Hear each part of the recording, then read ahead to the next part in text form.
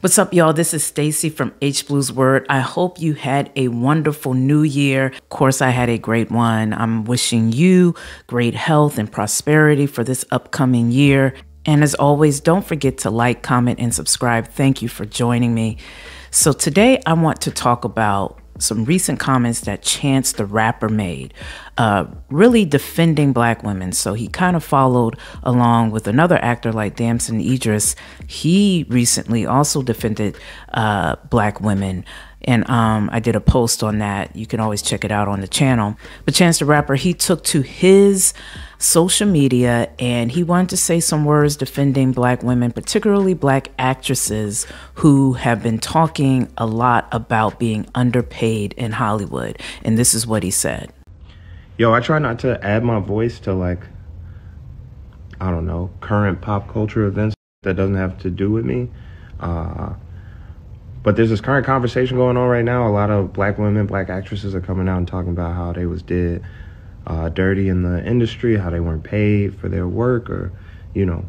And this has been going on for years. But the worst part is seeing the comments in under a lot of these posts with people talking about how they should have negotiated better, or they should have read their contract and stuff.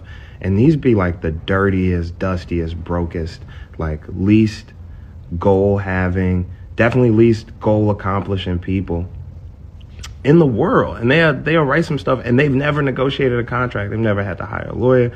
And if they did, it's like, you not in the color purple. Like, you not doing nothing. And I hate to add any, like, I hope this doesn't get picked up, but yeah. So yeah, there you have it with Chance the Rapper.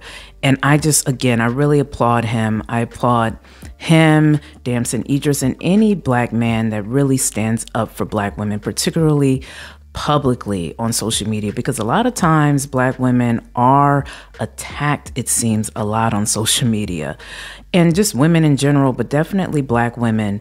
But I love what he said when he was talking about how some people were questioning how Taraji or any of these Black actresses speaking on how they're underpaid, how they aren't negotiating well. I'm like, that is just insane, because Taraji made it clear that she had a whole team, that she's done all of these great projects. She works hard. She's classically trained. She does all the work that she is supposed to do. She dots every I, crosses every T, and yet she is still underpaid. So she does do the work. She does do the negotiation.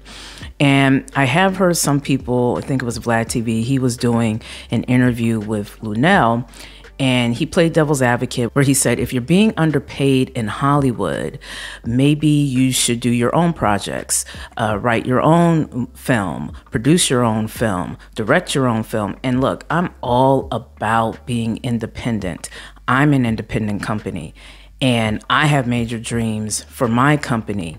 But the reality is not everyone is in a position to produce their own projects or write their own projects. They may not be writers. Taraji may just want to focus on the craft of acting, which is something she is trained on. Now, I'm not saying she can't produce, she can't write, she can't direct.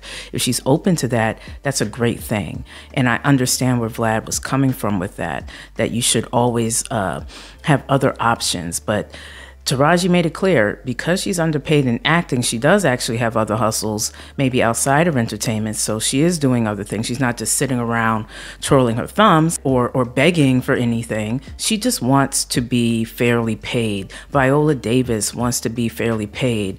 Octavia Spencer wants to be fairly paid. The list goes on. In fact, Viola Davis does actually have a production company. It's called Juvie Productions. And I believe Juvie Productions actually produced Woman King, which did really well in the box office.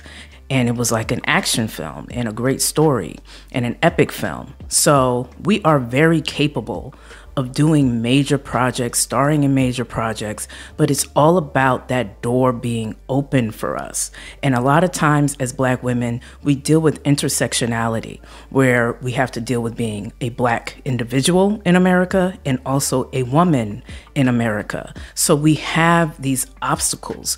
We have these obstacles when we walk into the room and negotiate. We have these obstacles when we are pitching certain stories. We may not be able to get certain certain funding, and I'm not making excuses. I know business is difficult. It can be hard. It's not guaranteed. Your success is not guaranteed. But the reality is, we simply want a fair shake. We want a fair opportunity. And even Taraji mentioned how she's often told she probably can't sell internationally. Well, the question is, has she been given the opportunity to sell internationally? And if not, then how can we really make that argument? But thank God for social media. Because of social media, Taraji, like she said, she has been able to see that she does have fans in Brazil. She does have fans in certain countries in Africa. She does have fans, probably even in China. There is a market for Black women internationally. I mean, we can even look at Europe. They loved Tina Turner. They love Beyonce. And just historically, Black artists actually did travel to Europe to get better work. So there is an opportunity internationally for Black artists. And Will Smith and The Rock, who I know is mixed, but Will Smith, The Rock, they prove, at least on the male side, that there's definitely an audience internationally, and they spend a lot of time internationally promoting their brand. And I would just love to see a Black actress get that opportunity. Because as a Black woman, I know my capabilities. When I wake up in the morning, I think of just myself as an individual and the things that I want to accomplish as an individual. But in America, you also have to remember that, yes, you are a Black woman. And unfortunately, that can limit you. And it's not just Black women who are limited. I don't want to exclude any other women out there because this is a patriarchy society. Women of color are often limited, and white women are often limited. But as a Black woman, again, because of that intersectionality, sometimes when we're underpaid, we're underpaid. Because we just saw with the SAG-AFTRA strike that just in general, the industry is struggling with fair pay. But as a Black woman, we are even under that often. Like if it's underpay at $100, we may get $50. So that's just a reality. And I applaud again Chance the Rapper speaking up and saying, hey, look, these women aren't just complaining.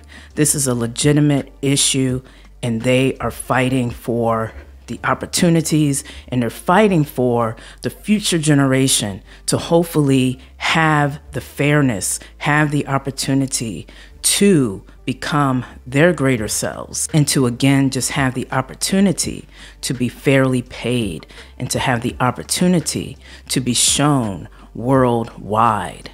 Well, that's my show for today, and I just wanted to share my thoughts on what Chance the Rapper said. Be sure to share your thoughts below, and don't forget to like and subscribe, and I'll catch you next time. Peace.